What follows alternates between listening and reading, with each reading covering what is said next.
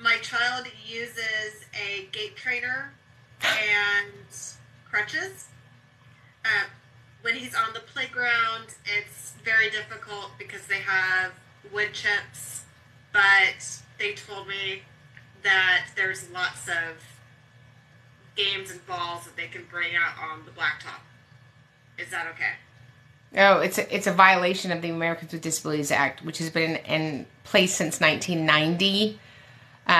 If the surface of your playground doesn't look like the entrance to the courthouse, doesn't look like the entrance to the airport, doesn't look like the entrance to Target, then that is not an acceptable surface level.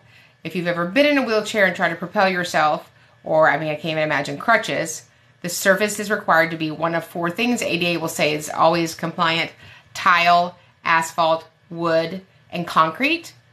Certainly there are other surfaces depending on what kind of product the school uses, but it's to provide an ease for that person to ambulate or propel themselves in their wheelchair. And so you can find those at the Americans with Disabilities Act. There has to also be equipment that is made for handicapped children. It's very obvious what it looks like. So I have never been to a public school that had an ADA playground. And if you watch my TikToks, I stop at a lot of school districts. And it doesn't matter if you go to the most expensive school district. I think in the United States is here in Houston, River Oaks. The average price of a house is $4.88 million. And I went there, and there was a basketball area with kind of a covered top, and probably the concrete was that far off the ground.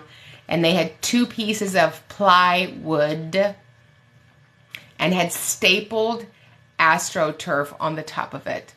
The truth is, we don't make our playgrounds accessible to children with disabilities because we don't care. It's not a money issue. I saw a ridiculous email the other day that a school district, Clear Creek Independent School District, where I live, didn't put in an adaptive swing because it would be $80,000 a campus. You're kidding, right? The same swing hooks that you put up a regular swing, you can take them off and put up an adaptive swing. They're less than $100. So if we cared about kids that had walkers, gait trainers, crutches, and wheelchairs, we would program and use our funds correctly when we built the playgrounds.